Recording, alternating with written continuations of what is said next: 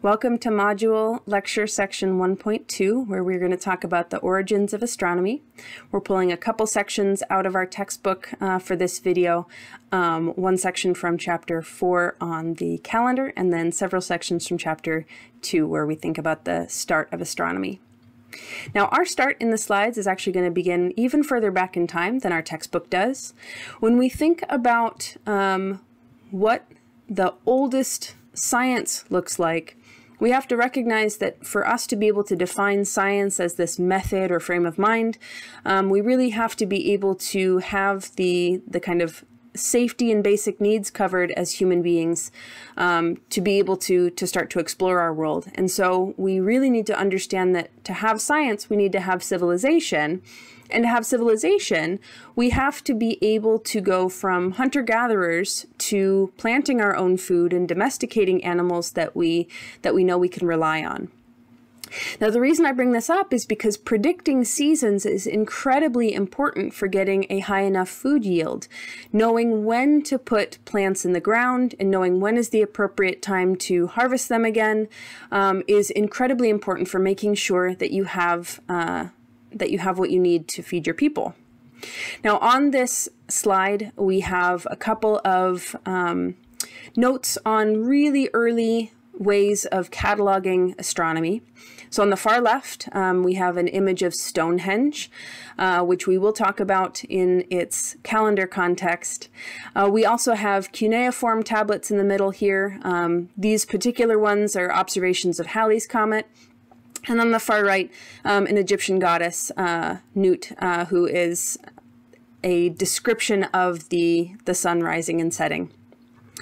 Now, astronomy is playing a role in all of these ancient civilizations, both in terms of being able to make sure that harvests are happening appropriately, but also to know when common weather events like the flooding of the Nile are likely to occur. Now, I want us to recognize that in this discussion of the history of astronomy, astronomy has its roots in exactly the same people and the same circumstances that astrology has its roots. And neither of these are particularly good or bad in an objective sense. But I do want us to understand that we are taking an astronomy class and we are not taking an astrology class. I don't want us to be writing these two as interchangeable terms. I don't want us to get them mixed up, even though they sound similar. This is probably one of the most important distinctions that we need to make in these first couple of weeks of the class. So astronomy is a field of science, and we talked about the nature of science in our first video. And astrology is a belief system, and that doesn't mean that it is necessarily bad, although there are cultures around the world that use it in a very negative or controlling way. But it is a belief system, and we're taking a science class, and so it is not the focus of our course. But the reason that these came together is if we think, for example, about the Egyptians and their calendar, it was really important to know when the Nile was going to flood. And as the priest class was paying attention to the cycles of the sun and the moon and the stars and the planets in the sky, what was recognized was that a couple of weeks before flooding was common, a particularly bright star would be appearing at sunset. And they called this star Sothos. We now call it Sirius. But by knowing, hey, I see that star in the nighttime sky, in a couple of weeks, the Nile is going to flood. That has a lot of predictive power that for the general population that did not know how that connection was being drawn, it seemed like a very mystical way of predicting the future. So astrology began right alongside astronomy, and the Egyptians started to build up astrology, and then ancient Babylon built its entire religion around astrology. So when we think about tracking time, I want to focus our attention on our calendar, something we might have taken for granted and never really thought that hard about. We know when our birthday is. We know when we have to flip the page on a paper calendar we have in our room. But I want us to think about any knowledge we have before this class on the astronomical origin of some of these lengths of time. So I've listed 5 here, and not all of them have a specific astronomical cycle in mind. So I want you to think about, and pause to think as long as you'd like to, about what it is that's occurring to define a day, a week, a month, a year, or a century.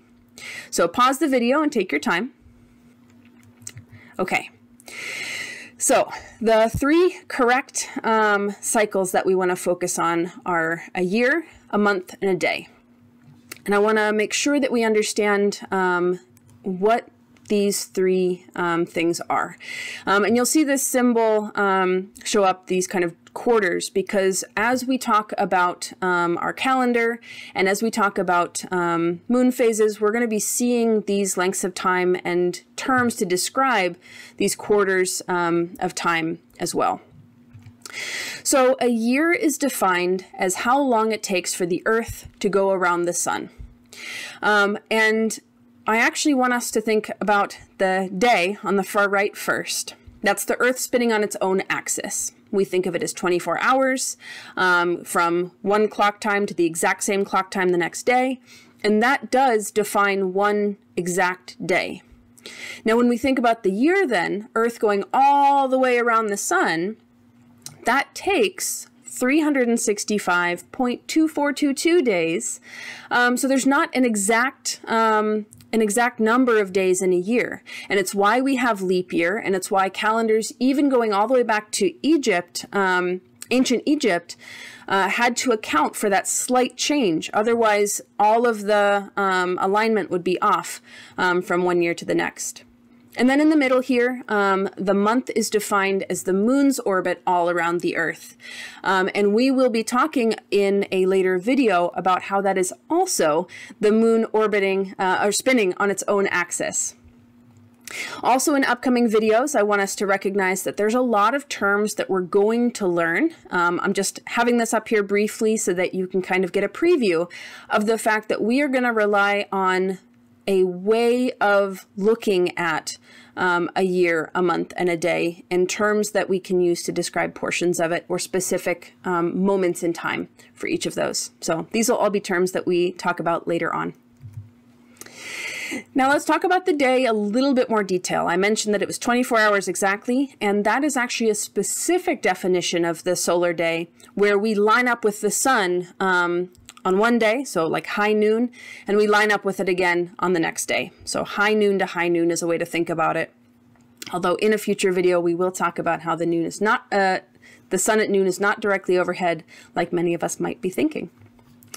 There is a 4-minute difference between a different definition. We don't really need to write these down or worry too much about them, but I do want us to recognize, because we're going to be talking about it in upcoming videos, that when we're looking at the background stars, it actually only takes us 23 hours and 56 minutes to line back up with those background stars.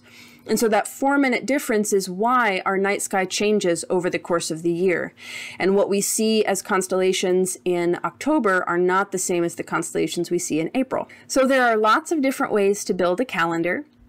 The ancient Mayan calendar was based specifically on counting days. There were 2 different lengths of time, 260 days in one and 365 days in another, that each had their own name, and when they synced up with each other, that was one full calendar round. And the details, if you're interested, are in the lecture notes. I'm not going to focus on them here.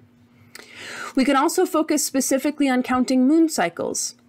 So the Anishinaabe, the indigenous people, including Odawa, whose ancestral lands Grand Rapids Community College is built, they tended to focus their calendar on the moon phases, and 13 moon phases fit in about the same time as a calendar year.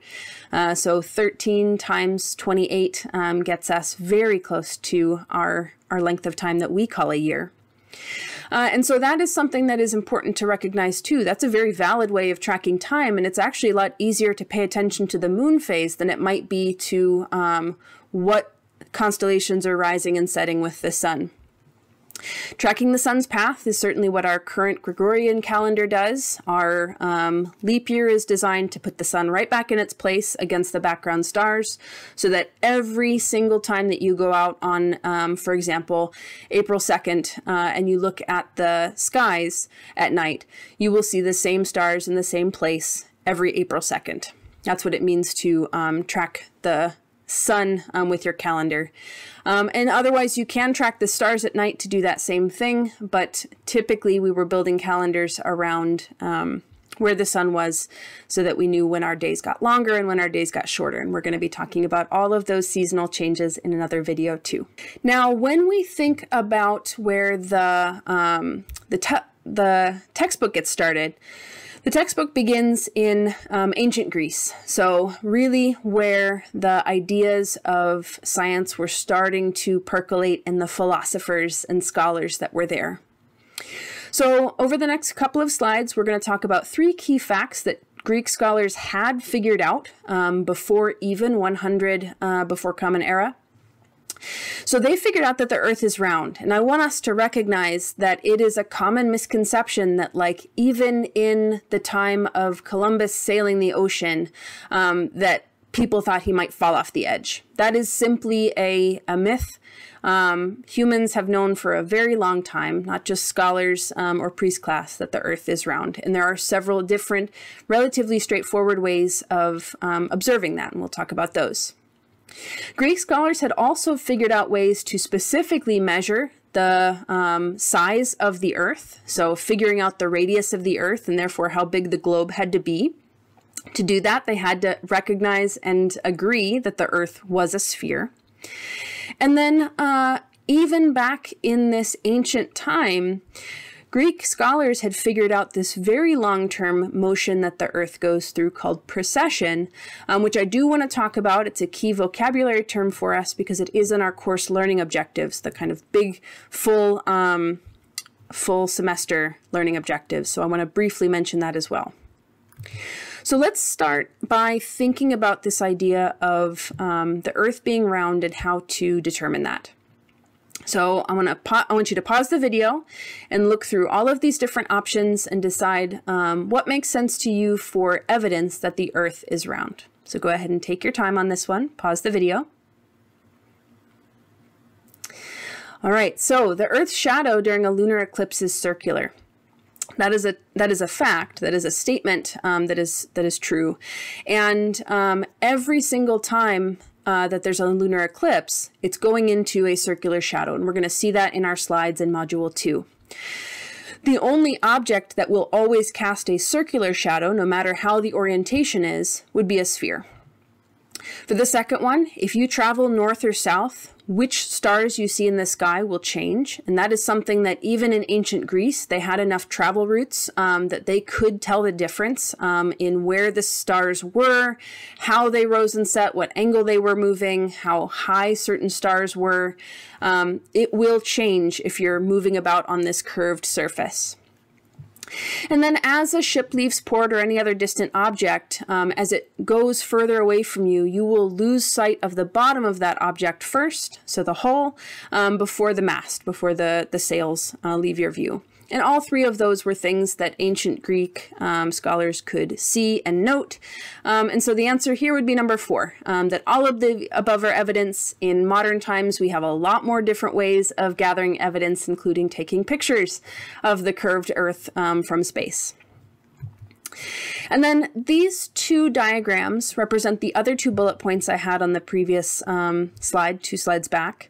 So on the left, we have a diagram of what the experiment looked like that determined the size of the Earth. I don't want us to focus on the details, but there is a nice Cosmos video and information in the textbook. If you're curious about more, we can always talk about it one-on-one as well.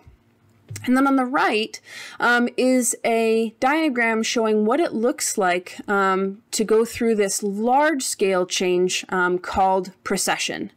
So precession is the term used to describe the fact that the Earth's tilt, which is 23.5 degrees, we'll talk about that more in another video, actually moves like a top would over a 26,000-year time scale.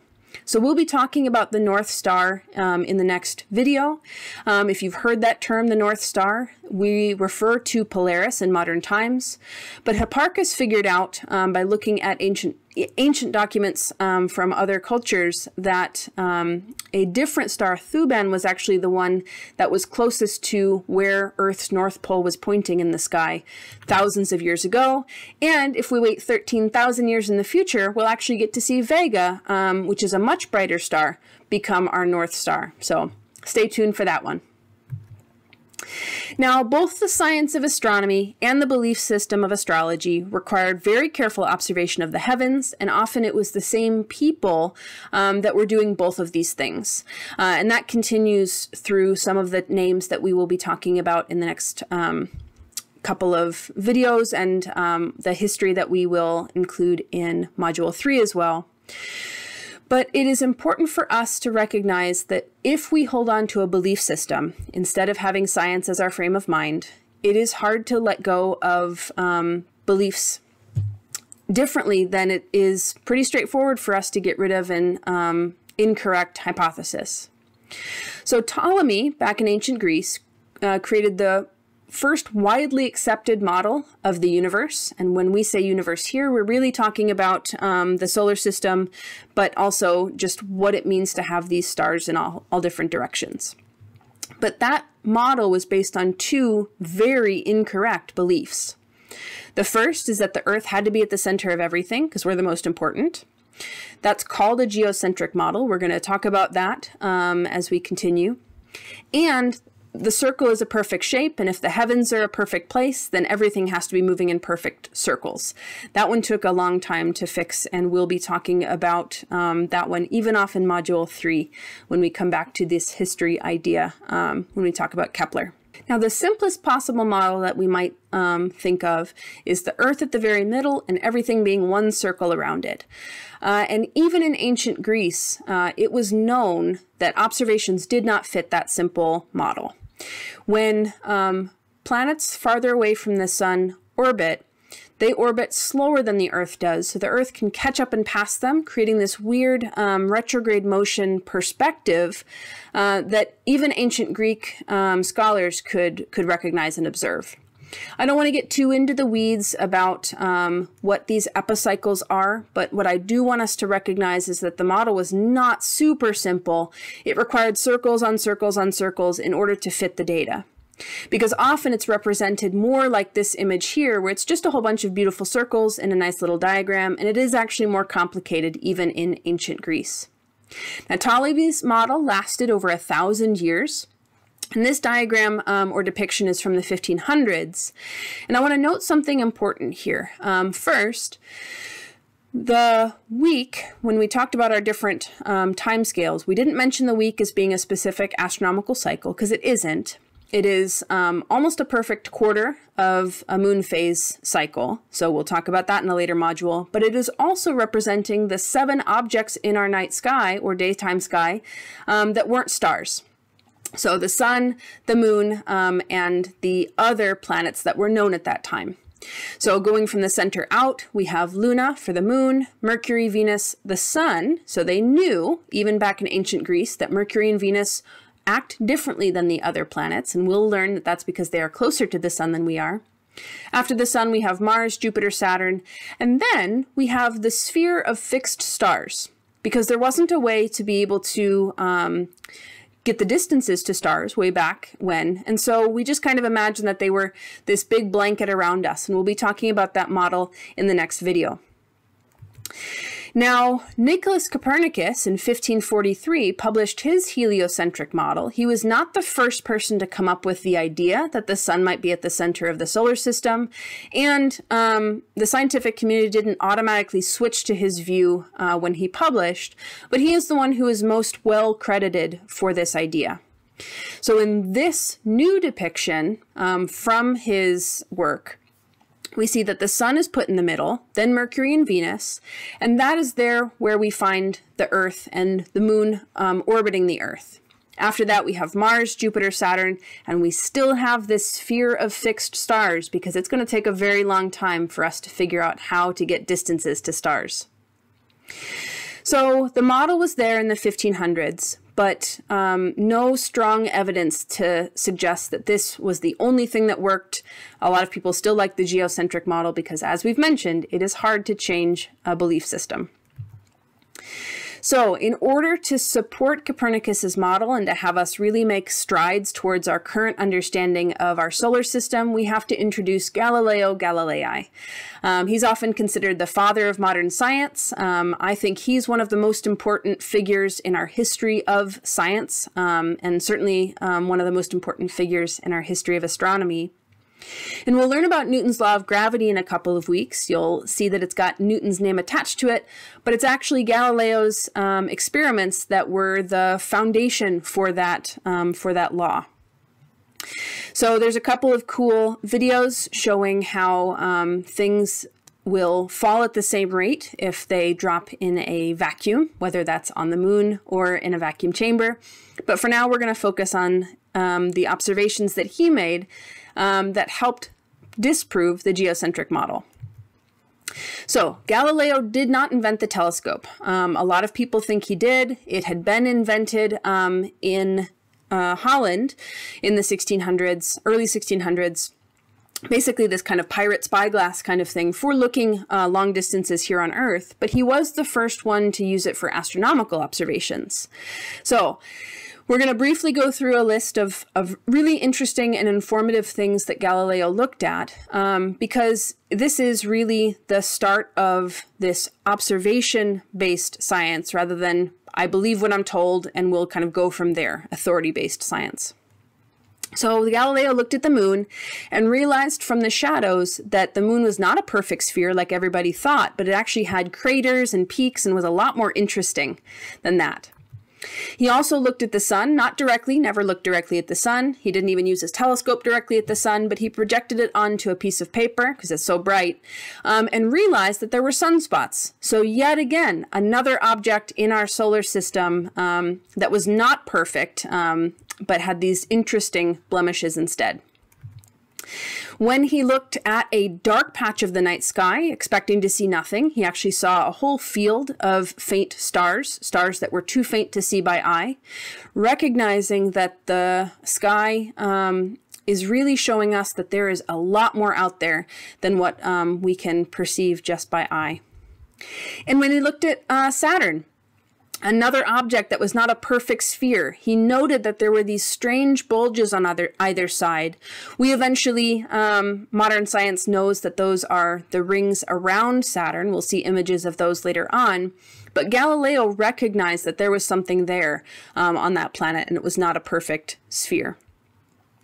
And then another planet that he focused his attention on was Jupiter. So from one night to the next, he was looking at Jupiter and recognizing that there were these faint points of light that seemed to line up on either side of it, but they would change from one night to the next. He was seeing moons around a different planet, the first time anyone had discovered moons around a different planet, which is why they are called the 4 Galilean moons. They are not the closest moons to Jupiter, but they are the largest 4. And so he recognized that a planet could have moons around it while also going around the sun, which is something that a lot of people said was a problem with the heliocentric model. Like, how would our moon be able to keep up around Earth if we were also going around the sun? So this didn't suggest that one model was correct and the other one wasn't, but it did throw out that argument that how could the moon keep up if the sun is at the center of the solar system. The one observation that he did make that completely threw out the geocentric model was when he looked at Venus over the course of several months. He could see that Venus had a crescent phase, but also more lit up than a crescent. So he could see half of the sphere lit up. He could see more than half. We're going to learn that term is called a gibbous phase. And that would not be possible in the geocentric model. And all of a sudden, we have this key experimental test that completely throws out this incorrect hypothesis. That was the definitive proof that we needed. And within 40 years, only the heliocentric model was accepted. This link here is an interactive for the phases of Venus, which is a really fun way to kind of see what this looks like and recognize that Venus also gets bigger when it's near the Earth in its crescent phases and smaller when it's on the other side of the Sun in its gibbous phases. Now, Galileo did not have an easy time of this groundbreaking belief-changing model. He was put under house arrest for publishing without going through the correct censorship process, and was told that he could not publish anything about the solar system for the rest of his days. So he was under house arrest. He wrote up a lot of other physics experiments, and we're very thankful to have those published findings. But it took until 1992 for the Vatican Church to acknowledge with a kind of formal statement that they were wrong to punish him for publishing facts about the solar system. So thank you, Galileo, and this is where we will leave off for now, recognizing that astronomy has its roots way back, and when we come back in our next video, we'll be talking about the seasonal changes that we started to hint at in today's video. Thanks for watching.